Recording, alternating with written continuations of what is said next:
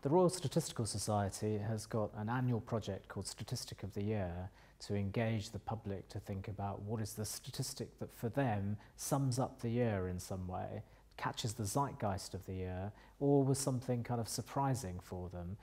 We've done this as the RSS because some of you think, I can't understand why, that statistics is a dry and boring subject, but it's not at all. Statistics are the lifeblood of the country, and so we'd like you to find your favourite statistic. It might be about sports, it might be about music, it might be about the economy, and send them in to us, and at the end of the year we'll be announcing our Statistic of the Year.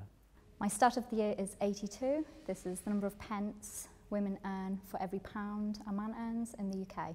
Last year was the first year that companies were obliged to report their pay gap differences between men and women, and I think this statistic highlights that there's still really large pay disparities between men and women and highlights pay discrimination. My statistic of the year is 1.8 trillion because that's the number of pieces of plastic that are in the Great Pacific Garbage Patch. It shows the real problem we have of plastic getting into the oceans and then of course potentially into the human food chain as well.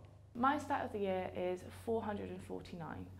This is the number of homeless people who have died on the streets of the UK so far, at least. For a country with such a high GDP, people should not be dying on the streets. It highlights the work that we need to do as a government, as a society, to make sure that these people have a house to live in, are not stuck on the streets in the winter, dying of starvation, dying of freezing cold, and dying of assaults.